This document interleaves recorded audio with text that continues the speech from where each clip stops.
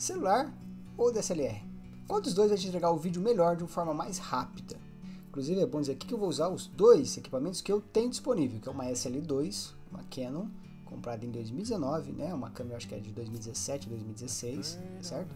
Mas está razoavelmente atual. Existe já a SL3, que tem algumas especificações um pouquinho melhores que a SL2, mas não é nada de muito diferente não, tá? Em termos de qualidade de vídeo é basicamente a mesma que vocês vão ver, também qualidade de áudio, certo? Tem só uma ou outra coisinha a mais. E o celular que eu vou usar aqui para comparação é o S20 FE, que é um celular aí do ano passado, né? A minha versão nem é a com Snapdragon, nem é a melhor versão. Vou fazer um teste aqui usando as várias câmeras dele, tá? E nesse momento eu estou gravando com a minha DSLR, mas eu estou gravando pelo OBS Studio, para poder usar esse microfone aqui que é melhor, tá bom?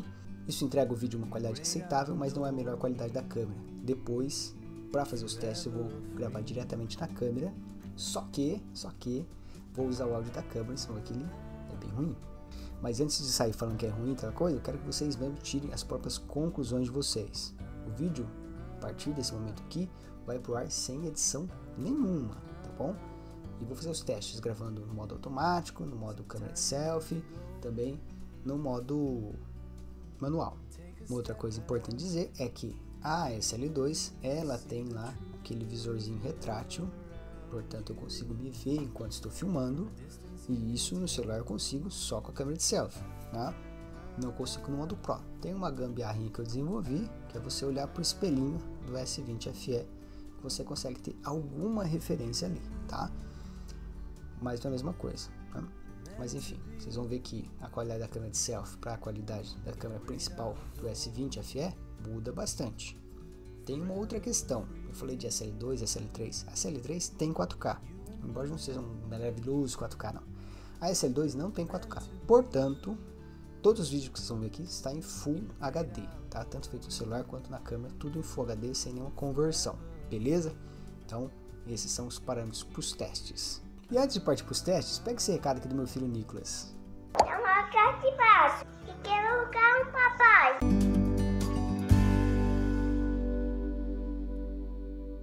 E aí pessoal, esse é o primeiro teste, filmando no modo manual, nos dois dispositivos. Tem uma questão aqui importante a se dizer.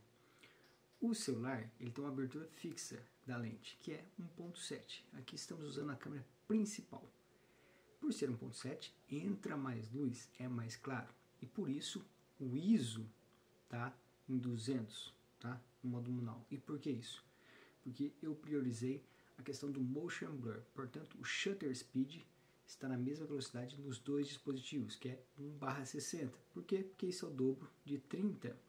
E isso é uma regra da cinematografia. Se você filma em 30 fps, você deveria usar o shutter speed em 1/60. Se você estivesse filmando em 24, você poderia usar em 1/48 ou 1/50. Se você estivesse filmando a 60 fps, aí você deve usar a 1/120. Agora um outro tipo de teste. No modo Pro, pelo celular, você pode optar por duas câmeras, a ultra wide e que seria aí a câmera normal, a principal. Não dá para usar aquela câmera zoom, entre aspas, aí, que o celular tem. Na verdade é mais um crop que ele faz para deixar a tela mais preenchida, não é realmente uma lente que chega mais longe. Então, essa aqui é a máxima abertura das duas lentes, no caso da câmera 1855, a lente que vem no kit, que é uma lente escura, que é 4.5 o f dela. A gente pode dar um zoom aqui na câmera, que é bastante grande, ó. Pode chegar até aqui, ó. Fica bem fechado, tá? Vamos tentar focar em alguma coisa lá de trás. Certo? E aí vocês estão vendo o que consegue enxergar lá. Voltei aqui, o autofoco já funcionou. Vamos voltar. Então você tem essa facilidade de mexer com esse zoom aqui no modo manual, no modo automático, qualquer coisa aqui para lidar com a câmera, tá? Inclusive ela não estava toda aberta, agora sim tá no abertura máxima nos 18 mm aí, enxergando bastante do quarto, certo? No celular, para trocar de câmera, eu preciso cortar, isso no modo Pro, tá? No modo automático eu não preciso cortar o vídeo para trocar de câmera, mas no modo Pro eu preciso. Então, vou pegar ele da mão aqui, vou dar um stop.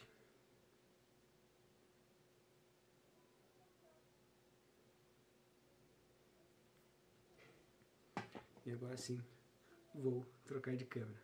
Uma coisa legal é que quando você troca de câmeras dentro do celular no modo Pro, ele guarda as informações que estavam por trás. Então, se no modo wide, ou ultra wide na verdade, você estava usando um tipo de configuração de ISO, de shutter speed, e você troca de câmera, você volta para ele e ele está com as configurações que você deixou na última vez que você usou. Isso eu acho legal, acho que é bem útil. Vamos só testar a questão do foco agora, no modo manual, como que ele lida com o foco lá no fundo. E já está bem de noite aqui, confesso que eu perdi inclusive os primeiros arquivos que eu tinha feito a gravação, por isso que eu estou de roupa diferente, tá? Tá razoavelmente silêncio em casa, embora meu filho esteja lá no outro quarto com a minha mulher, e de vez em quando eles dão uma falada um pouco mais alto. Mas vamos ver como é que se sai aqui a questão dos microfones. Não estou falando uma voz super alta não, estou falando razoavelmente e estou basicamente aí a um braço de distância dos dois dispositivos. Então vamos ver como esses microfones ativos se comportam. Pronto, agora no modo automático eu posso usar a câmera de selfie aqui do celular. A câmera S20 não tem problema, ela tem um visorzinho, então eu posso usar ela a todo momento, estou me vendo, se esse é o meu desejo, tá? Não só pela questão de se ver é importante, mas porque o painel da S20 já permite você fazer ajustes. E o celular também você precisa dar tempo para fazer ajustes. Mesmo que não fosse o seu foco se ver, porque muitas vezes pode atrapalhar, a gente pode ficar com o olhar torto, olhando para a câmera, ao invés de olhar para a câmera, olhar para a tela, que pode se perder, mas é interessante a gente ter o controle dos parâmetros, tá bom? Então, essa aqui é a qualidade da câmera de selfie no modo automático do celular. Não sei se tá a contento aí. A princípio eu acho que tá bem legal. Estou utilizando uma iluminação aqui suave, né? Com 2 abajures aqui. Esse softbox que eu tenho aqui, ó, ele tá desligado, tá? Não estou usando ele não. São 2 abajures, cada um tem uma lâmpada de 20 watts de LED, né? Que é uma potência boa, significativa, já que eles estão próximos, é uma distância bem próxima aqui. Inclusive o que está de luz principal aqui desse lado, ele está mais perto que os celulares e que a câmera está de mim. Na diagonal aqui tem um outro na diagonal com a mesma potência, só que ele está mais afastado, então a luz chega um pouquinho mais fraca desse lado aqui, beleza? E a gente tem que as luzes lá atrás para me recortar do background, tá certo? Então vamos ver como é que se comporta aí. Os dois estão na configuração manual. Eu agora vou fazer um corte, agora eu não vou cortar, eu vou continuar aqui o vídeo, eu só vou trocar e vou girar para a câmera principal aqui do celular. Vou tentar ajustadinho aqui no tripé. E aí, beleza. E aí, o que vocês acham? Mudou bastante a qualidade? Estamos tudo no modo automático. E no modo automático do celular você pode fazer isso. Se você estiver filmando outra pessoa, você tem esse recurso de trocar de câmera, né? Tanto da frontal para principal, quanto da principal para ultra wide ou para zoom, tá? Eu vou mostrar esse recurso. Para mostrar esse recurso, vou ter que pegar ele na mão para mostrar para vocês, né? Mas se você estivesse filmando outra pessoa, você poderia estar usando ele tranquilamente aí. E agora vamos trocar de novo. Azul. Vamos comparar essas duas câmeras zooms aqui agora. No máximo, primeiro em mim. Espero que as duas estejam em mim. Do celular não estou conseguindo ver. E agora vamos baixar aqui para ver como é que fica.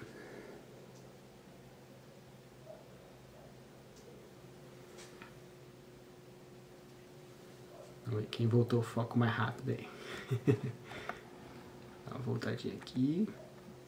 Pronto. Se fosse para gravar um vídeo realmente, eu usaria um pouquinho mais fechado. Não ficaria nos 18mm a lente toda não. E também não usaria a ultra wide aqui não. Então assim, eles têm algumas características diferentes, né? O comprimento é totalmente diferente, né? O celular, se você tiver pouco investimento, se você não tiver um computador, se você já não tem um outro celular, se você não tem um tablet para editar o vídeo, compensa mais você ter o celular, porque você consegue fazer tudo, tirar foto, filmar e editar nele ainda, usar para as redes sociais, usar para o seu e-mail, para outras coisas, se comunicar, enfim, né? Hoje é basicamente obrigatório você ter um celular.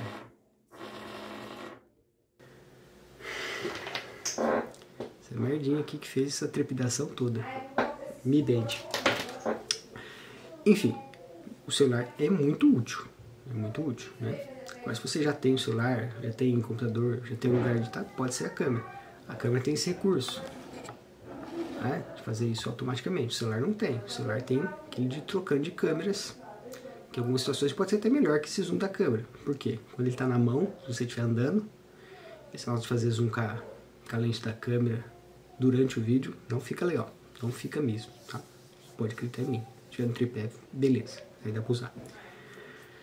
Então, sim, são questões de potencialidades. A câmera, se você tiver dinheiro para ir trocando de lentes, você vai tirar resultados muito melhores. Só que, assim, uma 50mm, 1.8, que é a lente que eu tenho, a mais barata é R$500.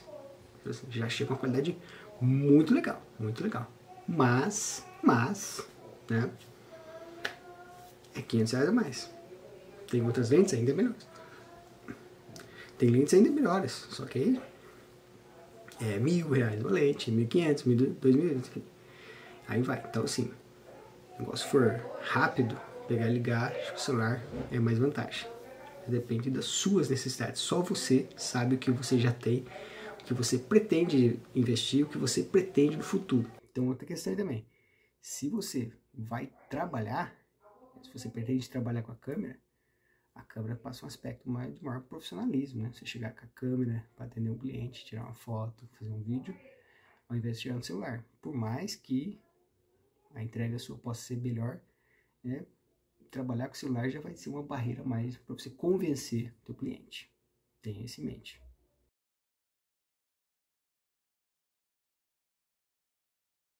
Nesse momento, a gente vai ver uma pior comparação possível, tá? Que é eu utilizando a minha lente 50mm, que tem uma qualidade excelente na câmera, e usando aqui a câmera de selfie no celular. Então a comparação fica problemática. Mas vocês estão vendo que os dois estão basicamente no mesmo lugar. E olha o que cada um entrega em termos de crop, né? De enquadramento. A 50mm é super fechada. E a câmera de selfie já é mais abertona, tá? Cada um tem a sua utilidade em determinado momento. O que tem uma questão aqui? Eu estou usando o foco manual na lente para que ela não fique fazendo barulho, certo? Então se eu me afastar, eu vou sair fora do foco. Se eu chegar mais perto, eu também saio fora do foco ali. Posso deixar o foco manual? Posso. Vou colocar nesse momento aqui no foco manual. Só que o que vocês vão ver que vai acontecer? Ele vai ficar fazendo barulho, então foco barulhento. Então, se eu quero ficar distante da câmera e usar o foco automático na DSLR, eu preciso de um microfone de lapela. Aí eu não posso usar só o microfone dela, porque o barulho da lente vai ser terrível, vai atrapalhar todo o vídeo, vocês vão ver agora. Vou colocar o foco automático para vocês verem.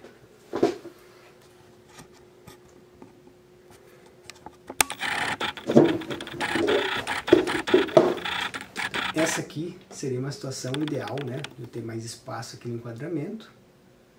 Só que tem dois problemas. Eu fico mais distante, então minha voz fica problema. E tem a questão do barulho do foco. Ó. Se eu saio, ele já muda. E aí faz esse barulho aí e atrapalha tudo. E aí, o que você achou? O que você acha que compensa mais? Levando em conta que quando eu comprei a SL2, eu paguei R$2.500, tá? Só que eu tive que comprar microfone, de comprar outras coisas além. O celular eu comprei recentemente, paguei R$2.300, né? Foi quase o mesmo preço, embora em épocas diferentes. E hoje, se você for comprar uma SL2, ela vai estar mais cara, se você achar. Se for a SL3, já vai estar na faixa de uns R$3.500, é bem mais caro, tá? Então, seria comparável com um S21 Ultra, né? Um Note Ultra, seria isso aí, tá? Mas conta pra mim, o que você acha aí do custo-benefício? Deixa nos comentários. Por hoje é só, até mais.